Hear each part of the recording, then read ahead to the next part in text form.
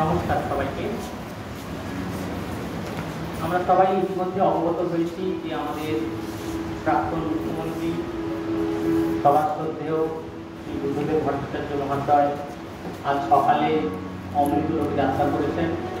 আমরা আজকের এই লেকচার শুরুর প্রথমেই আমরা বিদেহী আত্মার চিরশান্তি কামনা করে 1 মিনিট নীরবতা পালন করবো, তারপরে আমরা বলব সবাইকে।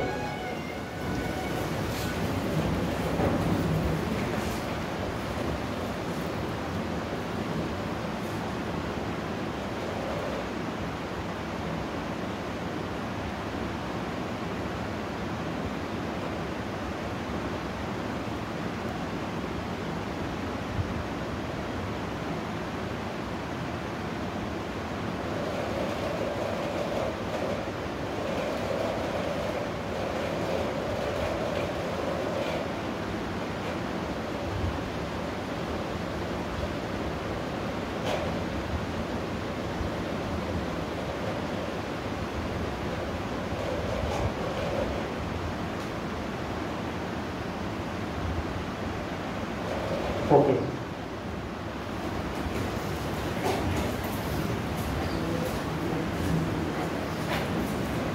Good afternoon, everyone. Today, on behalf of our government of English, for all the companies of Australia, we are so happy and delighted to have asked literary stalwart and original place in academia and really a scholar extraordinary, Professor Indranil Acharya, to have among us. We extend our hearty welcome and also feel heartfelt gratitude to you, sir, for responding our invitation and come to this ceremony. And we now request our honorable guest and our principal, sir, to please come in the dais.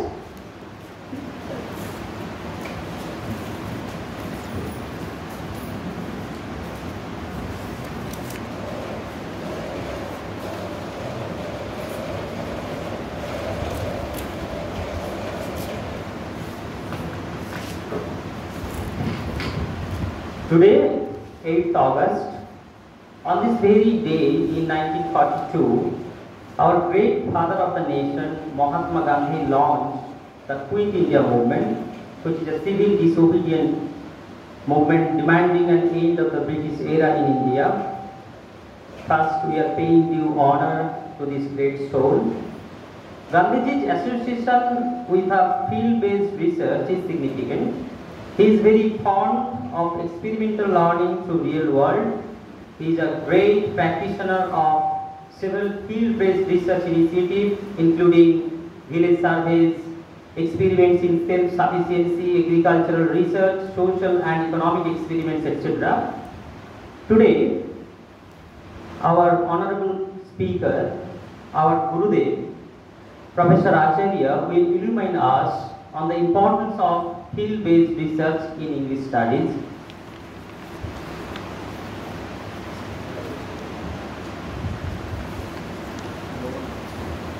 So, without wasting our time, we are now calling our students, Oditya and Vidyasagar, to felicitate guests with Chandan and flower.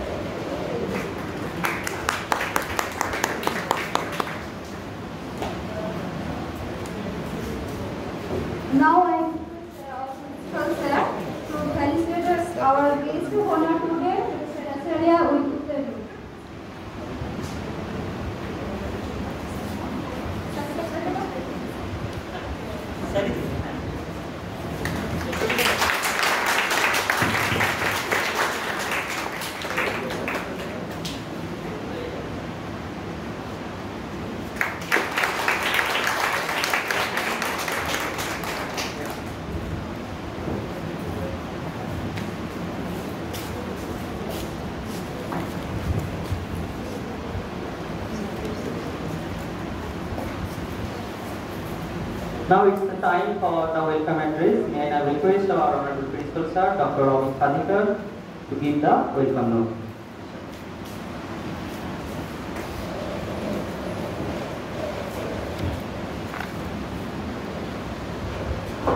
Good afternoon, honorable guest of honor, faculty members and students. It is my pleasure to welcome you all in today's lecture on the importance of field-based research in English study. You are fortunate to have the esteemed speaker like Professor Acharya, who is a professor at the Department of English, Vidyasagar University. We are very much thankful to him for accepting our invitation. Professor Acharya is a highly accomplished individual in the field of literature of the marginalized, Dalit and tribal in translation. In today's globalized world, where cultural and linguistic boundaries are increasing fluid and field-based research become a vital tool. It enhances our ability to analyze, interpret, and contribute to the ongoing dialogue about language and literature in a meaningful way. As we explore into the vital topic, we must recognize that English studies extend far beyond the limit of the classroom and pages of textbook. I hope today's lecture will explore the benefits, challenges, and best practices of the field-based research in English studies. I invite you to engage actively, ask questions, and share your experience. Let us embark on this intellectual journey together today. Thank you all.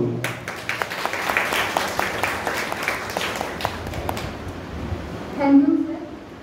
And now I am requesting our HOD, Sir Ratan Chakravarti, to introduce today's esteemed guest to all of you.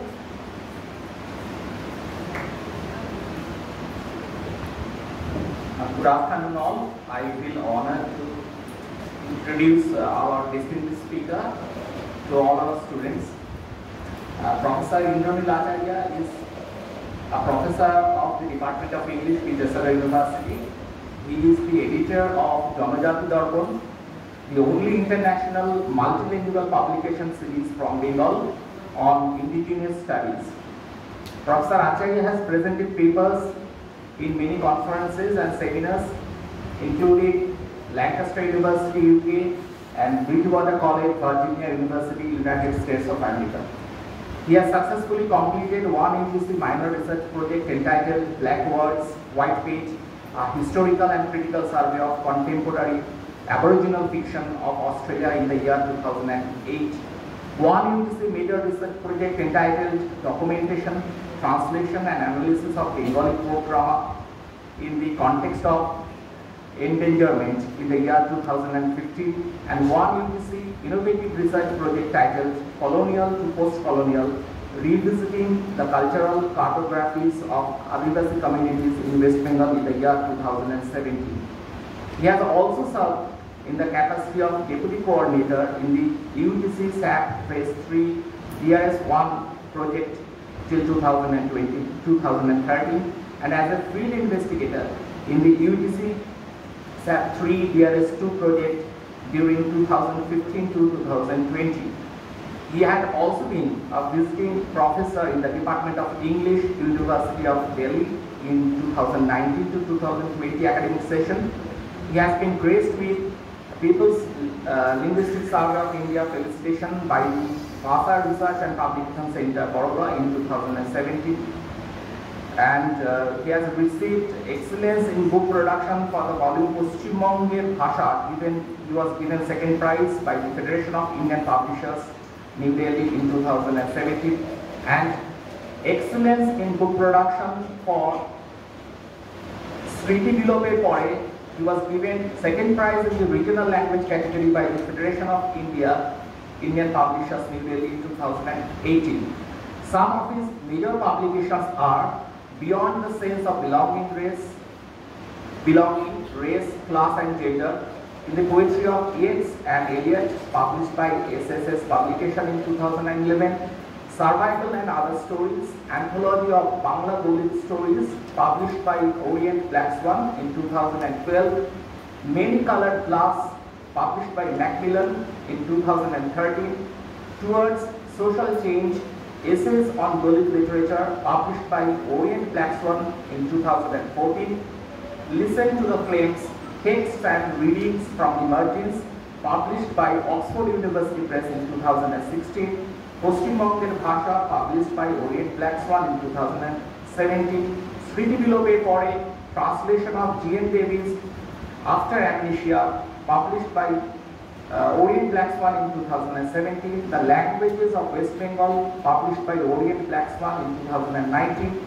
Mahatma Gandhi in Bangla, published by Bharatiya Vidya Bhavan in 2022. Geographical Imaginations, Literature and its Spatial Turn, published by Oxford University Press in the year 2022. The Almond Flowers and Other Stories, published by Orient Black Swan in 2022. And Writings from Sundarbans, published by Orient Black Swan in 2023. And Selected Writings of Ongore, Dalit Literature from Bangla, published by Routledge in 2023.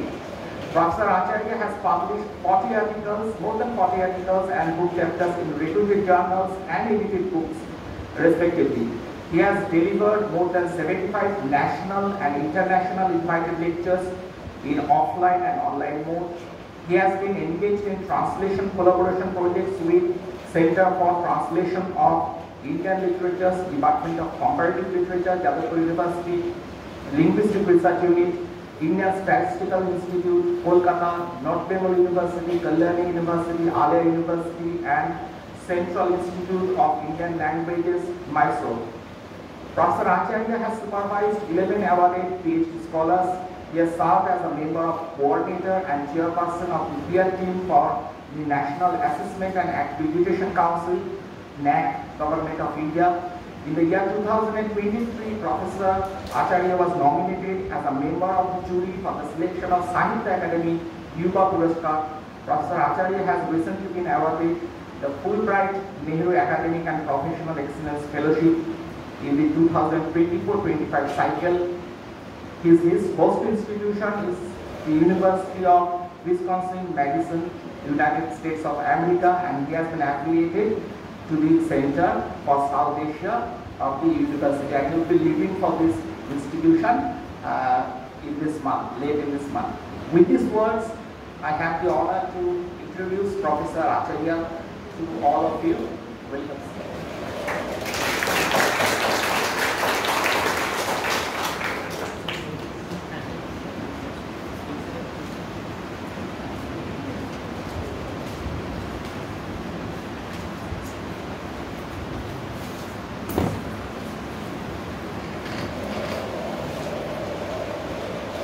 A very good afternoon to all of you.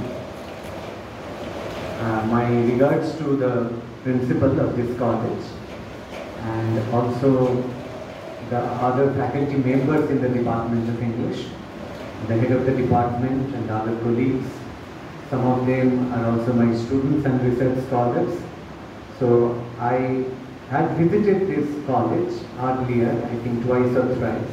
And each time I had a very good experience of interacting with the students, teachers, and other members of this institution.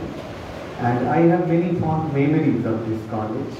I distinctly remember the organization of a workshop sometime in 2013 when we actually interacted with some of the members of the indigenous communities. One was from Mahali community, Gopinath Mahali, I remember him.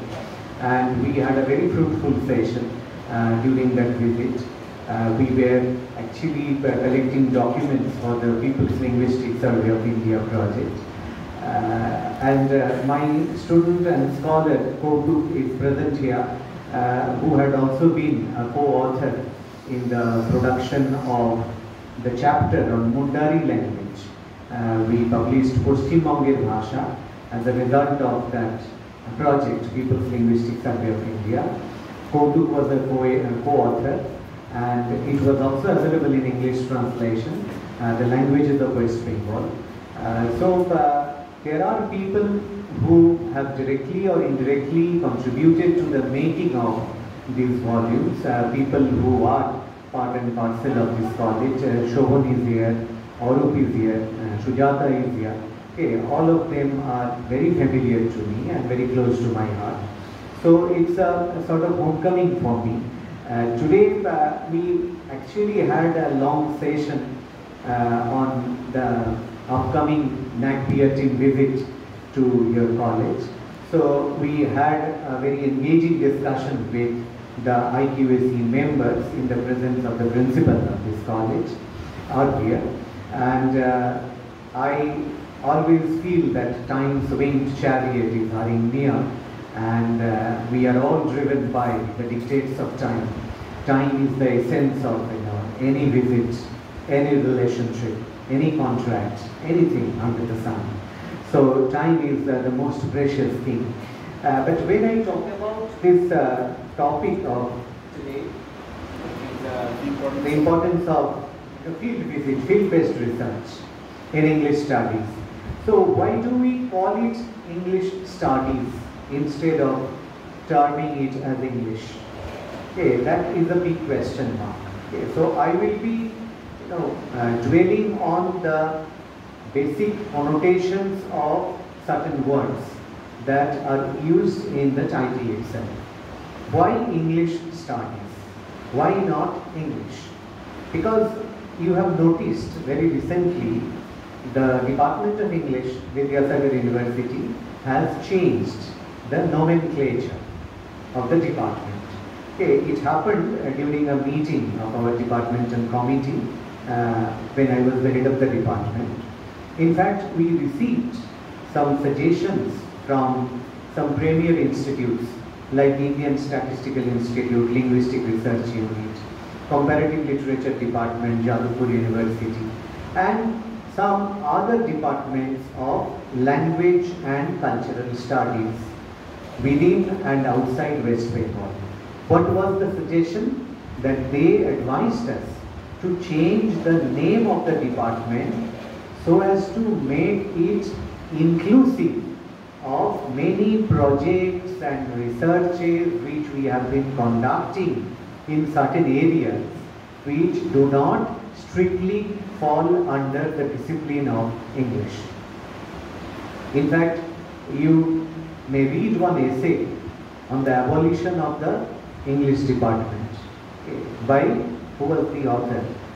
By, I think, Boogie Wathiambo, book. And Boogie was the author on the abolition of the Department of English. So if you read that essay, you will find how the movement of decolonization was initiated in the African continent with a great vigor and mass support. How intellectuals like Chinua Achebe and Ngugi wa Thiong'o and many others actually wrote and participated in the people's movement to decolonize Africa from the impact of the Europeans.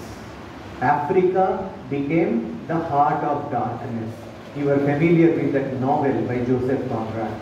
So Africa became a popular destination for the colonizers, European colonizers, and it had to bear the white man's burden for a long period of time.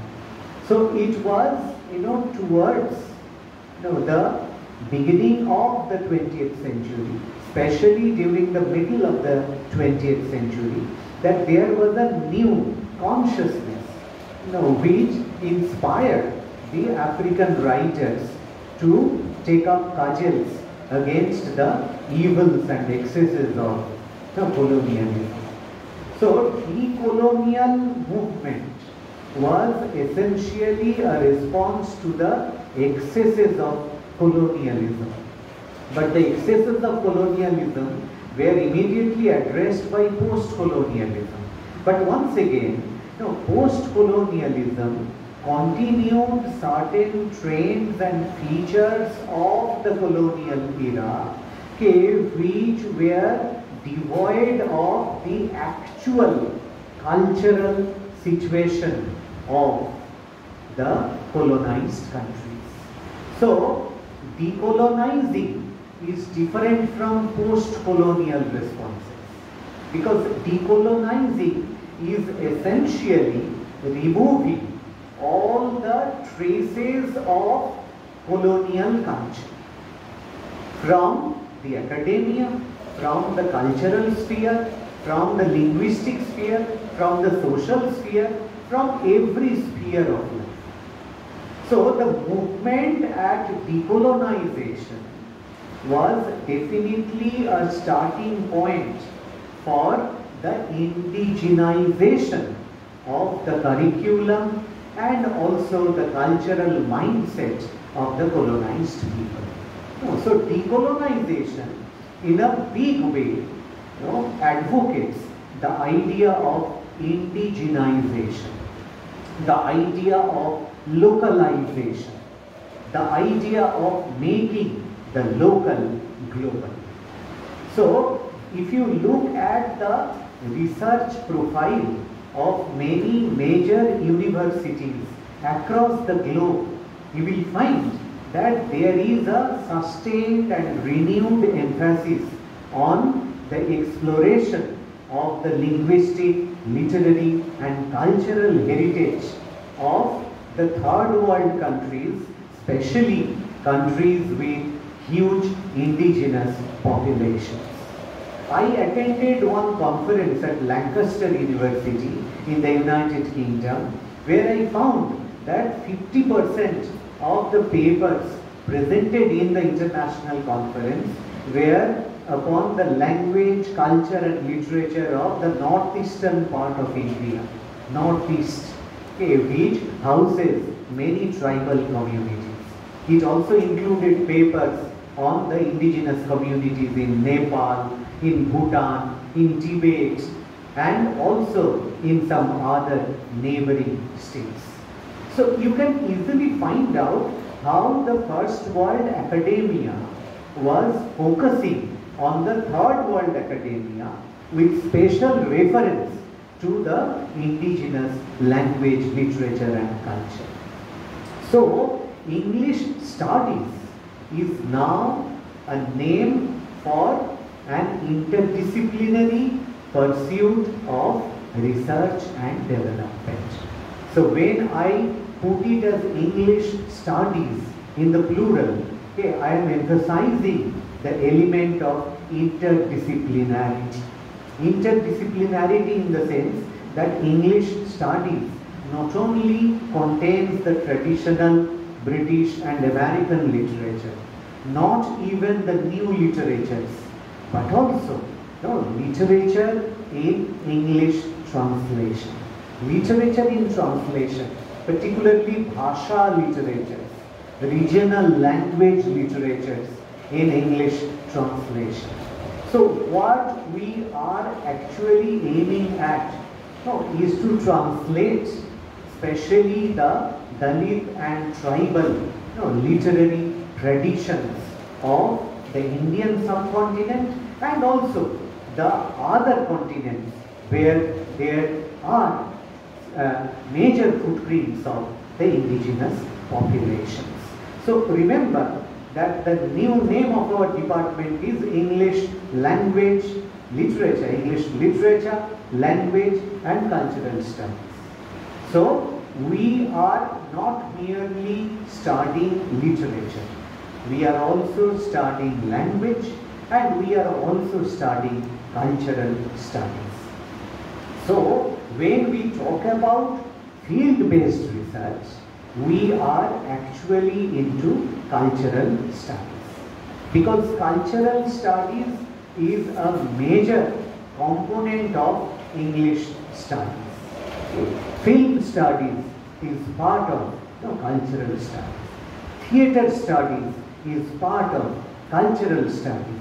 Media studies is part of cultural studies. So if you look at the different subdomains of English studies, you find that they all relate to the basic concept of cultural studies. So what we are doing is actually collaborating with various disciplines, various subjects various cultures. Okay. For example, when we talk about field-based research, we are immediately referring to social and cultural anthropology. Why? Because anthropology is a new science which mostly depends upon field-based research. Okay. You can talk to any one of your friends in the anthropology department. You will find that physical anthropology, social anthropology, cultural anthropology, various branches of anthropology are heavily dependent upon field-based research. We are also closely connected to the subject of sociology. Because if you talk to any student of sociology, you will find that field-based research is very important in sociology. Okay. We are also connecting with other departments, like history. History also depends on ethnographic research. Ethnography is part of the study of ancient history, particularly ancient history. And another sister discipline of history is archaeology. Okay. Even in archaeology, you will find a great importance of field-based research. So, field is important. For many disciplines, even we are connected to the subjects like Bangla, SantaL and others. Okay. In Bangla, a major specialization is in folklore studies. Okay. You will find that Bangla departments also have folklore museum. Okay. So why do they develop folklore museum? Why? Because they want to preserve the fast dying cultures of the indigenous people, okay, the local culture, the marginalized culture, okay, the endangered culture. Okay. So there is always an attempt to museumize the perishing cultures, the vanishing cultures, only through a very intensive field-based research. Okay. So my first point was to explain the English studies. And English studies did not earlier have any idea of field-based research. You will be surprised to know that the proposal to introduce field-based research first came in England, in the United Kingdom, around 2003-2004, when the Humanities Research Board for the first time recommended the importance of field-based research projects. For what? For funding, for research grants. Earlier, in English, there was no concept of field study. There was no concept. Research was conducted through a visit to the library and archive, and also consulting secondary materials. Of course, the primary materials were there, texts were there, but research was mostly confined to the consultation of the secondary materials available in the libraries and archives. And there was also a notion in English studies that there should be a communication, a bonding between the research supervisor and the scholar. Okay, as if it was a kind of transmission of knowledge system from the supervisor to the scholar. So there were certain very traditional ideas which operated the entire mechanism of research, determined the mechanism of research, say up to the end of the 20th century. But at the beginning of the 21st century, we find that the Humanities Research Board and different arts and humanities research projects made it abundantly clear that field-based research is essential. Now, why was it essential? It was essential to reconnect the scholars to the literary and cultural heritage of his own society, of his own neighborhood, of his own ecosystem. So there was a renewed emphasis upon the folklore, upon the folk tradition, upon the knowledge system, the Indian knowledge system, which is found in the folk societies, in the rural societies, especially in the oral communities. That is, many indigenous communities do not have any writing system. They do not have any script. They are absolutely oral. As you know, our Vedas were. That's why Vedas were known as Shruti. So they were transmitted through memory from one generation to another. So if you visit the folkloric traditions of our own culture, or maybe of our neighboring culture, that is the culture which is practiced and sustained by various indigenous communities, you will find the role of memory and performance. Memory and performance are the two important aspects of the folk heritage, of the folk culture. If you watch any folk play, any folk performance, in any village festival, it may be a Chorok festival or a Gajon festival or anything, you will find that the palagans are performed orally, and in most of the cases, in fact in all the cases, there were no scripts. Later what happened, that the recorded performances were transcribed and then translated into other languages.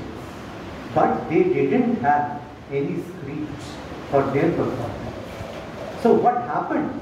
That memory was retained by the next generation, subsequent generations, and that memory was the only storehouse for the performance of any palagan, any legend, any myth, any part of epic, anything.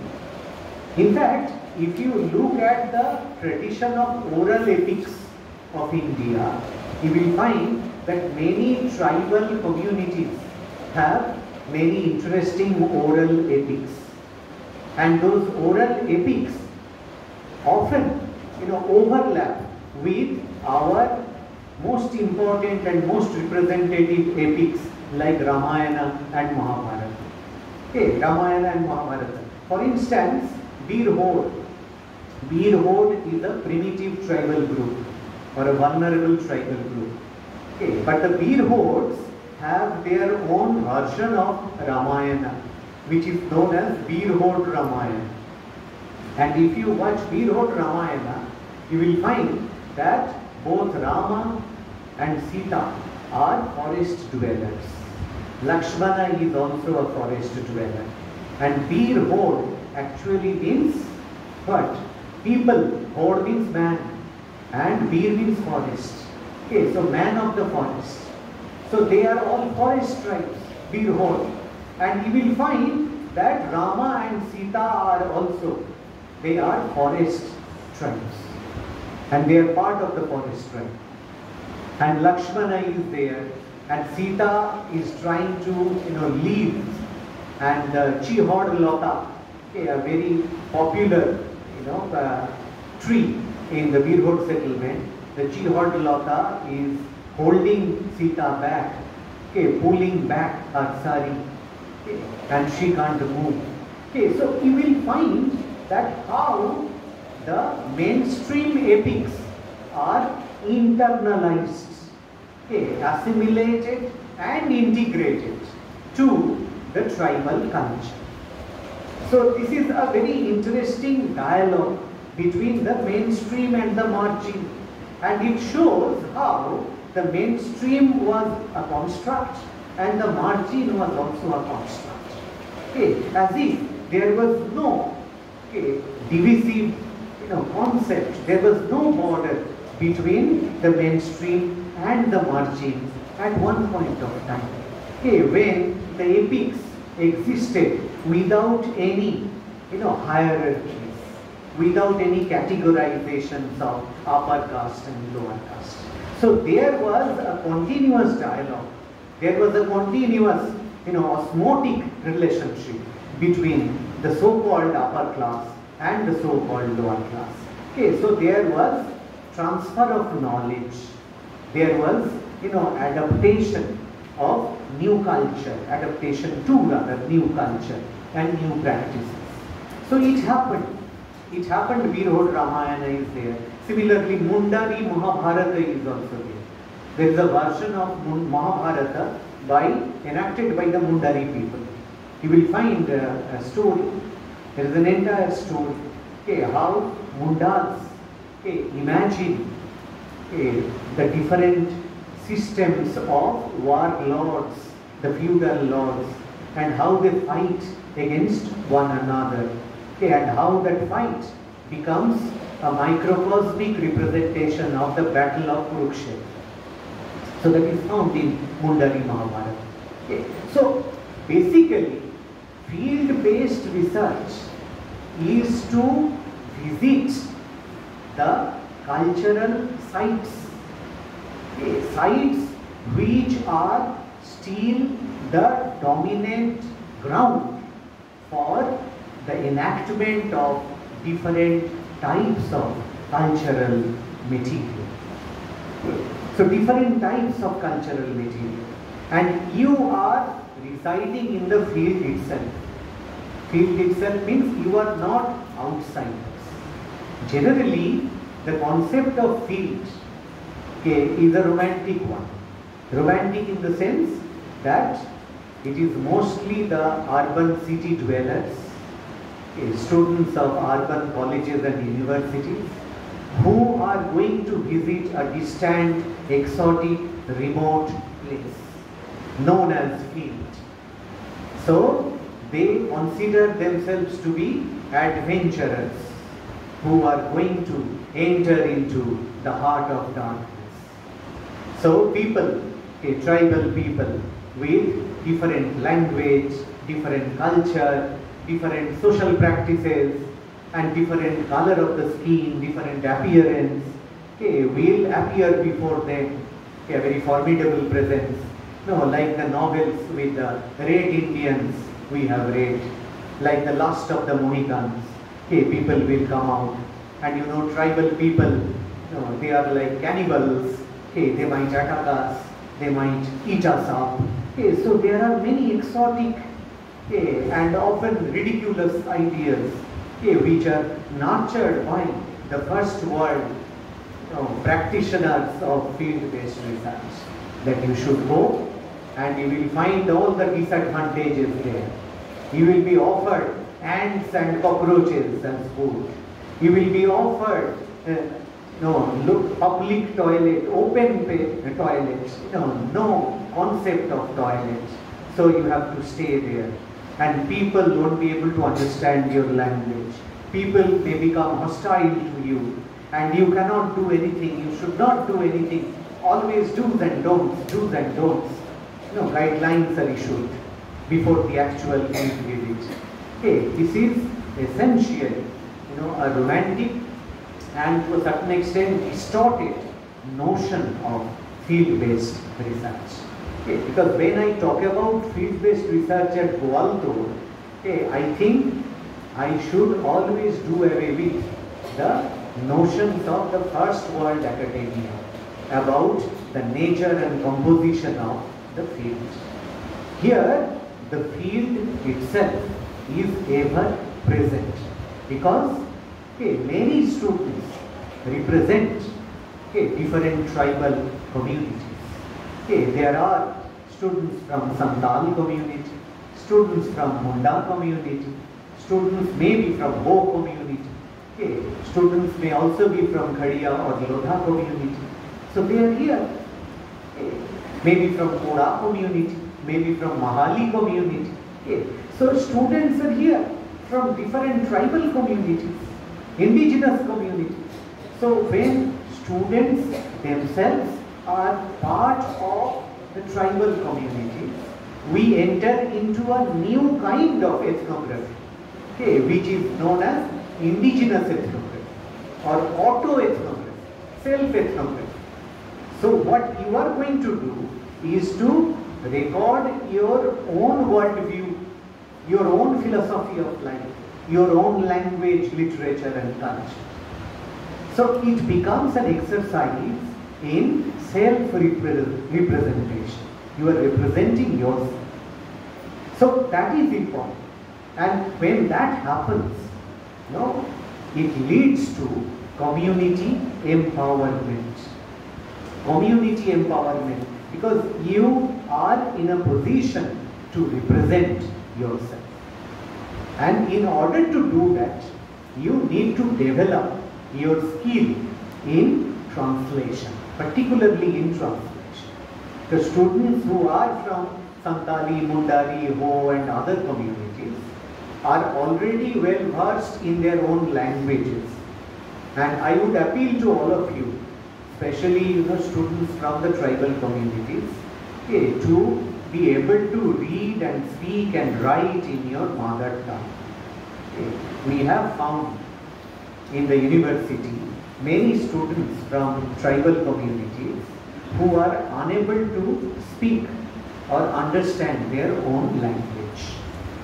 So that should not be the case.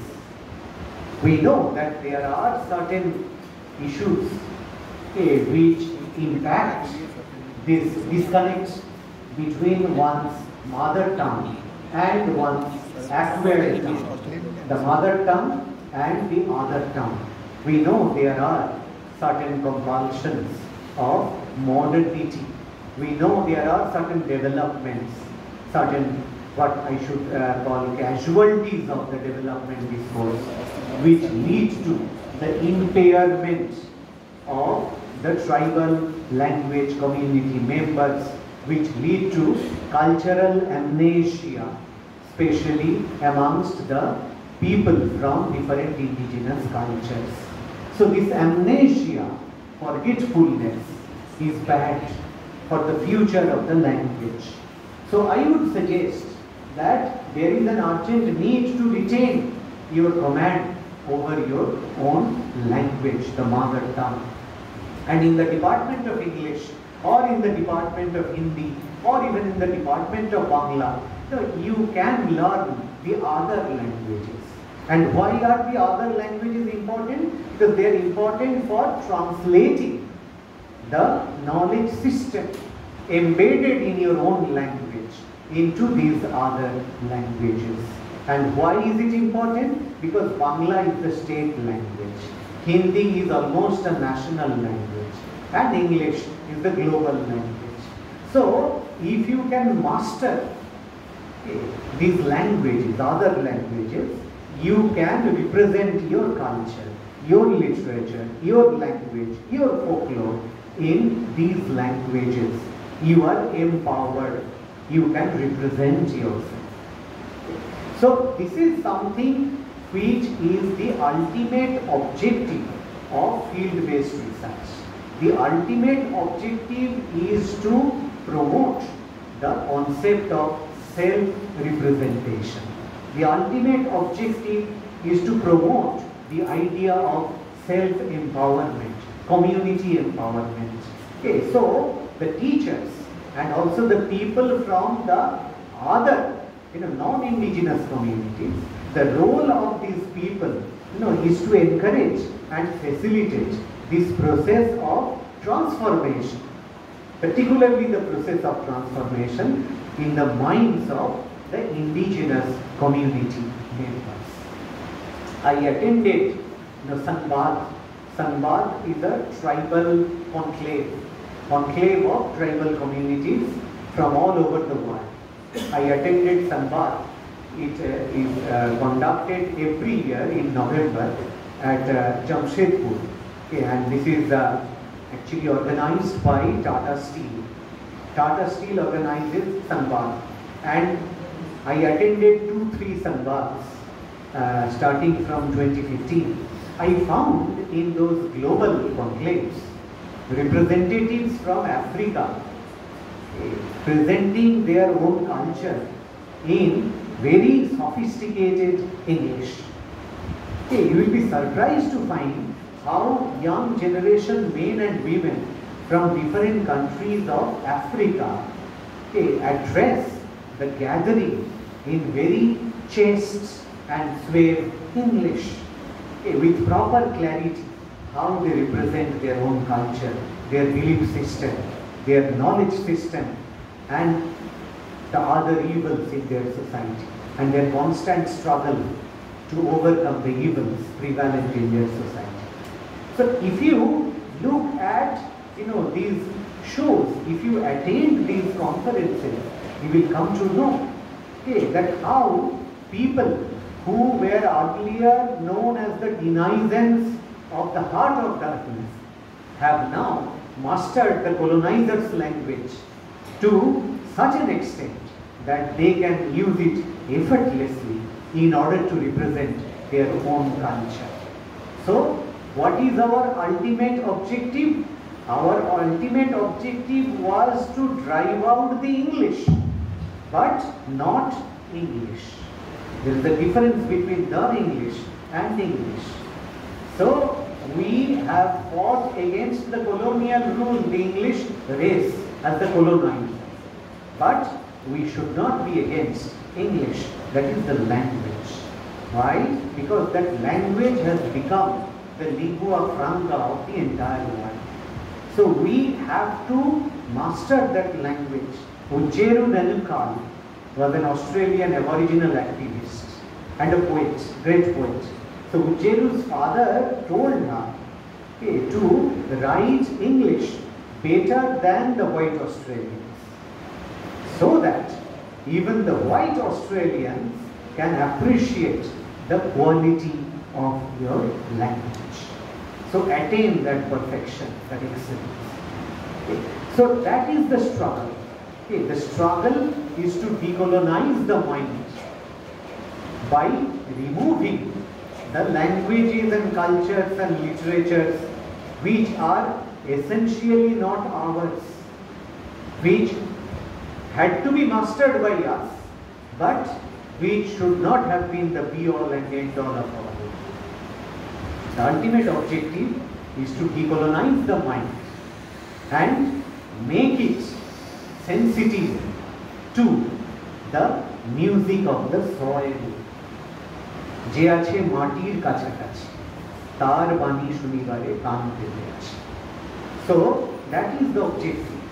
মাঝে মাঝে গেছি আমি ওপাড়ার ব্রাহ্মণের ধারে, ভেতরে প্রবেশ করি সে সাধ্য ছিল না একেবারে। So that pada, that was the other world, the indigenous world. But Tagore said it, but at the same time Tagore attempted to interact with them, to mix with them. And there are many of his articles dedicated to the SantaL, the Adivasis, the indigenous people. So we find that field-based research is a new component which had already been introduced by the National Education Policy, NEP 2020, and in the new system, you have to visit the field, you have to prepare field-based project reports in your fourth and final year. There is a component of research. So this research will be essentially field-based research. There will be maybe one or two alternatives, but I don't think it will be completely possible to avoid field work, or say it will be completely possible to avoid what I should say interaction with the community. No, outreach activities, which are very essential. In fact, the entire idea of community-based research was to increase the social responsibility of the students, which is also described as academic social responsibility, ASR, academic social responsibility. So that is very important by the policy, which by the policy formulations of the NEP 2020. So it has come into existence. You are, I think, some of you are already in the first semester. or maybe the first year, okay, whichever. So you are into the new system. So in your fourth year, you have to do research which is connected to the community. Okay, so that is important, and this connection with the community will increase your academic social responsibility. And the dialogue is essential. The dialogue between the students from the academia and the people in the margin, the people from different indigenous communities, the marginalized people. There is an urgent need to develop a dialogue. And many of you are already part of that margin. So it will be a dialogue with your own relatives, with your own neighbors. Okay, so renew that dialogue with a new spirit, with a new vigor, and that is the essence of field-based research. There were many other technical issues like different types of interview, and the importance of field diary, the importance of field notes, the importance of the field jottings, okay, and also the entire mechanism of ICT, information and communication technology. Okay, how do we use ICT in our field-based research? Okay, videography, audiography, and many other forms of digital archiving, that is post-field. There is certain production processes which are essentially linked to ICT. So ethnography is a research method now acknowledged in English studies. ICT is also a research method now acknowledged in English studies. So we have many research methods in English studies now. Okay, so I hope you will be introduced to some of these research methods in your fourth and final year. Okay, so with these few words, I like to conclude my lecture here, as I have already told you that there was a time constraint. So we had a long meeting, and after that I had to curtail this lecture. I'm afraid we may not be able to hold an interactive session. Anyway, there is always the next time.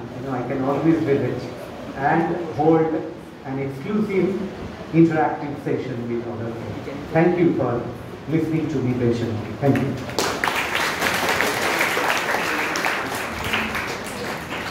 Thank you very much, sir, for your engrossing and enthralling lecture and your valuable and kind suggestions. And it's now time for question and answer sessions. As I have already told that we are lagging behind the time, so only one or two questions from the community or the student community. And in the meantime, we have with us our IPC coordinator, Dr. Paschim, and requesting our students to felicitate him. So please.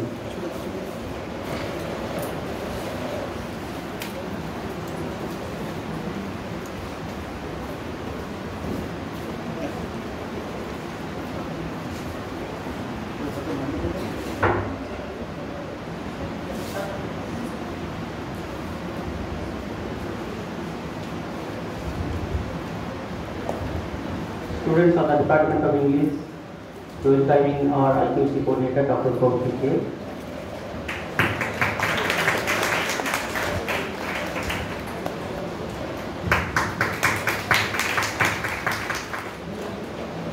Now the session is open for question and answer.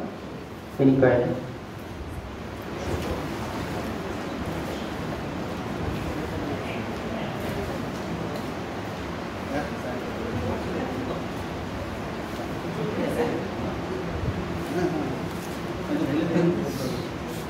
Good morning, sir. I am Bidroha from semester 4. It is a very new area you have talked about. So please, if you can tell us some specific scope of field research suitable for us.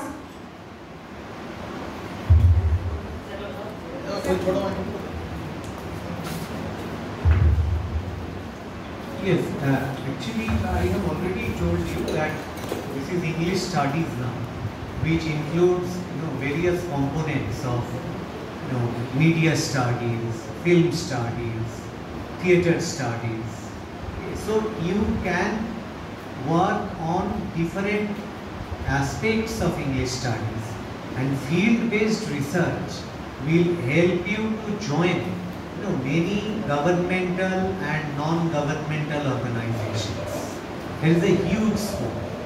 Okay. For example, if you work on the documentation and translation of the folklore of your local communities, okay, you can always apply for the post of, say, documentation officer or translation officer in the Ministry of Culture, Government of India.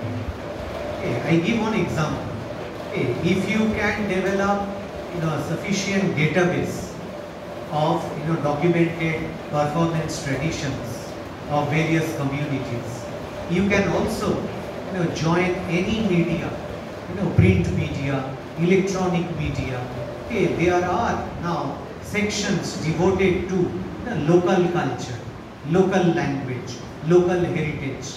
In fact, there are many dedicated journalists, field journalists, okay, who actually work with many newspapers or news channels, news agencies, okay, which promote this documentation of local culture. And this is not merely confined to India. Okay, it's also a kind of documentation that will connect you to many countries of the world. Okay, there are many countries outsource cultural materials from other countries. For example, in the University of Cambridge, there is one global project known as World Oral Literature Project. And in that World Oral Literature Project, they have developed one website where many folkloric societies from many countries can co-host their materials with the World Oral Literature Project. And for co-hosting their own materials, for sharing their own materials, they are also paid hefty. They are paid in GBP, that is British pound. So it happens that you can earn a lot by promoting and representing your own culture. There are many successful YouTubers working on the documentation and representation of folk cultures, folk performances. You will find it in YouTube. Many are there who are independent cultural activists, and they earn a lot because it depends upon the number of subscriptions. If you have a lot of followers, large number of followers, you will definitely earn a hefty revenue, a handsome revenue. It's always possible. So there will be great opportunities if you can learn the tricks of the field-based research. If you are familiar with different requirements of field-based research. There is a grammar. Definitely there is a grammar of field study. You have to learn that grammar. And for that, you already have your field. You are living in the field. You have to learn the grammar, how to document it, how to translate it, how to analyze it, and how to archive it. And as new generation students, as members of the Generation Z, you are very familiar with the devices, the smartphones, the cameras, and other devices. So you can always use ICT on your own in the documentation of various performances. That is always possible, and that opens up a new horizon of opportunities. Thank you so much, sir. Now it's time for vote of thanks. I would like to invite Dr. Goaltore to begin the vote of thanks. Good afternoon, everyone. We come to the conclusion of this insightful and enriching special lecture session. I feel honored and privileged to get the opportunity to extend the vote of thanks on this session. On behalf of the English department, warm regards and deepest gratitude to our Honorable Speaker, Professor Indranil Acharya, for his highly inspiring and deeply motivating speech. I express deep respect for Professor Acharya as he is my mentor, guide, teacher, and he is always affectionate to me. Your gracious presence and profound presentation have a magnetic spell. We, especially our students, are introduced to this new dimension of English studies. We will ever remain grateful to you for your kind consideration to make time for us from your incredibly busy schedule. Sir, I feel proud and immensely thankful for making this day truly meaningful for us. My sincere thanks to our respected Principal Sir, Dr. Amit Padikar, and respected Teacher Council Secretary, Dr. Kaushik Dey. They helped us in obtaining the necessary administrative approval for organizing this event. My special thanks to Professor Shankar Kumar Dey, who supported all possible manner to organizing this program. I would like to thank our respected head of the department, Professor Parukatul Chakravarti, for his constant help and guidance that radiated a source of energy within us. I need to mention my sense of appreciation for Sri Shobhan Maiti, Srimati Sujata Dalpati, and Sri Gautam Pradhan for their constant support to organizing this session. I am very much thankful to all our faculty, colleagues, and non-teaching staff members who always stand by us. I thank all our students for their innovative and dynamic involvement they have shown and the willingness they have expressed. Thank you all for making this day most successful and have a wonderful day. At the last of this, I want to express some words for our sir. All we know that sir is very much busy for his upcoming US trip, and we all wish from our department and as a whole family of SBSSM for a successful and most safe and also most brilliant trip in this US. Hope sir will return safely and again meet with us.